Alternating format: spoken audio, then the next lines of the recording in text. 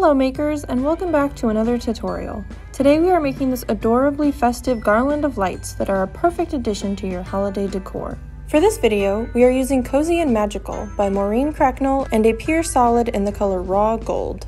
Here is what you will need. 14 pieces of 4-inch squares in 7 different fabrics, 2 1.5 inch by width of fabric strips of AGF solid, the Christmas light bulb template, stuffing, 1 40-inch piece of twine, 7 1.5 inch long pieces of twine, a fabric pen, pins, and fabric clips. So let's get started. First, we're going to take our 2 solid strips and chain sew each 4-inch square right sides together.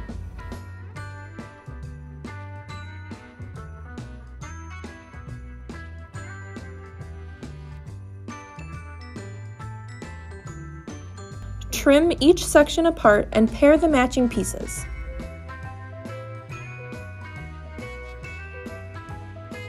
Press each seam to the side, alternating the direction for each piece. Place matching rectangles right sides together, making sure to nest the seams, and pin. Take your light template and line it up so the base of the light bulb is over the solid fabric and the light bulb is over the print. Trace your template using your fabric pen.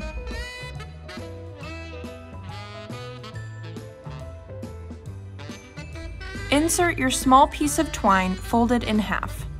Use a fabric clip to keep in place.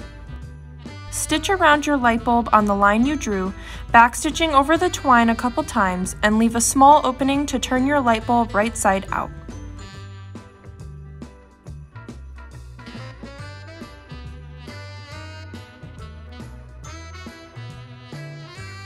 Cut 1/4 inch around the sewn line.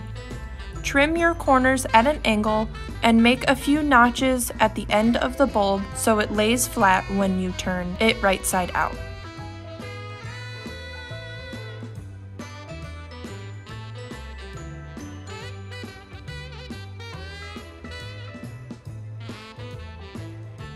Turn your light bulb right side out.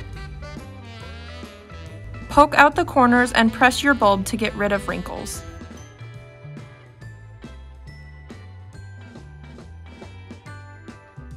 Gently stuff your light bulb with stuffing without overfilling it.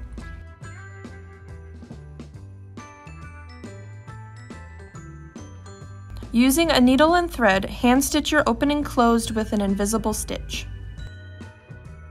Take your 40-inch long piece of twine and make a mark every 5 inches. Tie a light bulb at each mark. And your garland is ready to be displayed. Apart from decor from your home, these are also a great gift to give friends and family for them to add a little something handmade to their holiday. Don't forget to like this video if you enjoyed it, and make sure to subscribe and check out all our other tutorials. Thanks for watching and happy sewing!